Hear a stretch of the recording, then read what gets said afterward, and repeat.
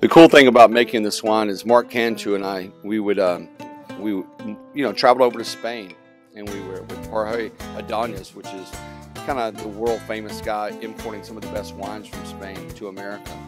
But we would get up, say 5:30 in the morning, travel for a couple hours, hit the vineyards before the sun, before it got too hot, and travel through all the vineyards and basically hand-pick some of the best vineyards, where the grapes look the best, where I thought we could really harvest some of the best grapes to make the best wine.